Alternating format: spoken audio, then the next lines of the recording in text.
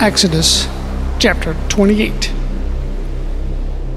And take thou unto thee Aaron thy brothers and his sons with him from among the children of Israel, that he may minister unto me in the priest's office, even Aaron, Nadab, and Abihu, Eleazar, and Ithamar, Aaron's sons. And thou shalt make holy garments for Aaron thy brother, for glory and for beauty. And thou shalt speak unto all that are wise-hearted, whom I have filled with the spirit of wisdom, that they may make Aaron's garments to consecrate him, that he may minister unto me in the priest's office. And these are the garments which they shall make: a breastplate, and an ephod, and a robe, and a broidered coat, a mitre, and a girdle. And they shall make holy garments for Aaron thy brother and his sons, that they may minister unto me in the priest's office. And they shall take gold, and blue, purple, and scarlet, and fine linen, and they shall make the ephod of gold, of blue, of purple, of scarlet, and fine twined linen, and cunning work. It shall have the two shoulder pieces thereof joined at the two edges thereof, and so it shall be joined together. And the curious girdle of the ephod which is upon it shall be of the same according to the work thereof, even of gold, of blue, and purple, and scarlet, and fine twined linen. And thou shalt take two onyx stones, and grave on them the names of the children of Israel, 6 of their names on one stone, and the other 6 names of the rest on the other stone, according to their birth. And the work of an engraver in stone, like the engravings of a signet, shalt thou engrave the 2 stones with the names of the children of Israel. Thou shalt make them be set in ouches of gold. And thou shalt put the 2 stones upon the shoulders of the ephod for stones of a memorial unto the children of Israel. And Aaron shall bear their names before the Lord upon his 2 shoulders for a testimony.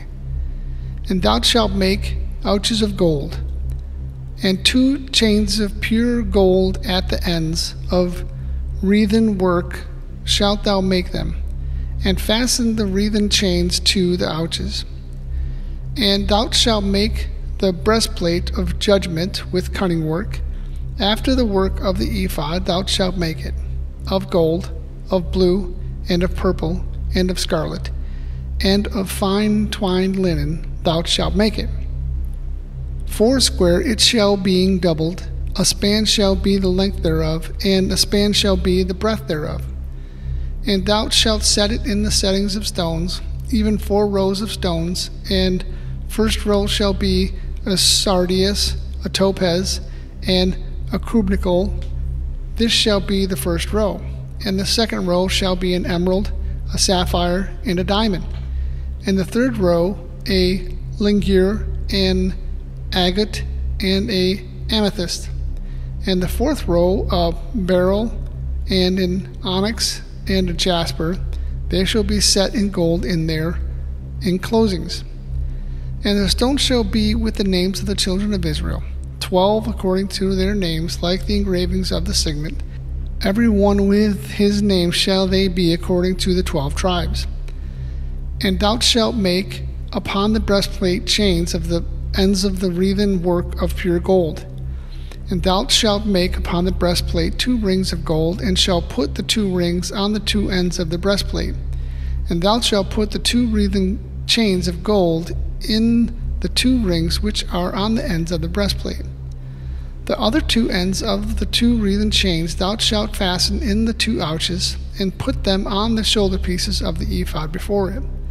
And thou shalt make 2 rings of gold, and thou shalt put them upon 2 ends of the breastplate in the border thereof, which is in the side of the ephod inward. And 2 other rings of gold thou shalt make, and shalt put them on the 2 sides of the ephod underneath, toward the forepart thereof, over against the other coupling thereof, and the curious girdle of the ephod. And they shall bind the breastplate by the rings thereof unto the rings of the ephod with a lace of blue, that it may be above the curious girdle of the ephod, and that the breastplate be not loosened from the ephod. And Aaron shall bear the names of the children of Israel in the breastplate of judgment upon his heart, when he goeth in unto the holy place for a memorial before the Lord continually. And thou shalt put in the breastplate of judgment the Urim and the Thummim, and they shall be upon Aaron's heart when he goeth in before the Lord. And Aaron shall bear the judgment of the children of Israel upon his heart before the Lord continually. And thou shalt make the robe of the ephod of all blue, and there shall be an hole in the top of it, in the midst thereof. It shall have a binding of woven work round about the whole of it, as it were the whole of an habergeon, that it be not rent. And beneath, upon the hem of it, thou shalt make pomegranates of blue, and of purple, and of scarlet, round about the hem thereof, and bells of gold between them round about. A golden bell and a pomegranate, a golden bell and a pomegranate upon the hem of the robe round about it. And it shall be upon Aaron to minister, and his sound shall be heard when he goeth in unto the holy place before the Lord, and when he come out, that he die not. And thou shalt make a plate of pure gold, and graven upon it, like the engravings of the signet, holiness to the Lord.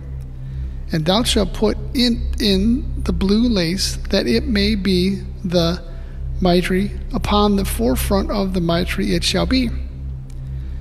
And it shall be upon Aaron's forehead, that Aaron may bear the iniquity of the holy things, which the children of Israel shall hallow in their holy gifts. And it shall be always upon his forehead, that they may be accepted before the Lord. And thou shalt embroider the coat of fine linen, and thou shalt make the mitre of fine linen, and thou shalt make the girdle of needlework. And for Aaron's sons thou shalt make coats, and thou shalt make them for them girdles, and bonnets shalt thou make for them, for glory and for beauty.